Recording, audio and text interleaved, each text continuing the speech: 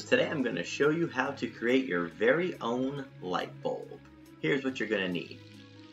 I have an aluminum pan. You can use aluminum foil, would be fine too.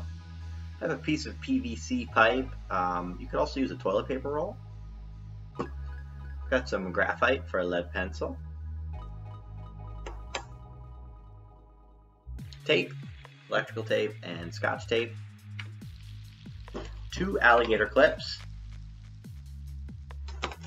Hot glue. 1, 2, 3, 4, 5, 6, 7, 8 D batteries taped together to make one big battery.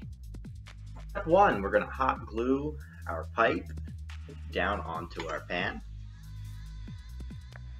We are going to take our alligator clips and we are going to tape them to the side of the pipe.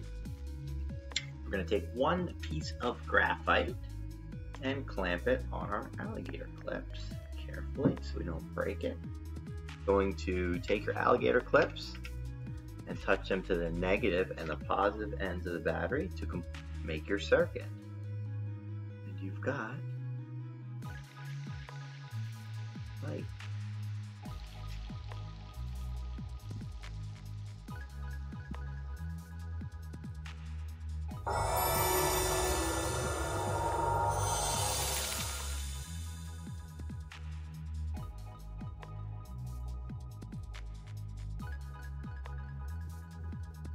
Is happening. We have a chemical reaction, an oxidation reduction reaction taking place in our battery, which is going to move electrons through a circuit.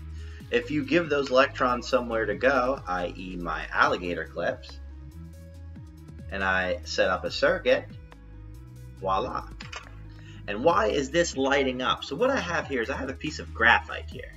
And as those electrons are moving through the graphite, it's heating it up and it's moving the electrons around within that graphite, which is going to release photons as light. This is almost the exact same thing that's taking place in a real incandescent light bulb, except instead of graphite, which is going to burn out very quickly, they use tungsten, which has a nice high melting point.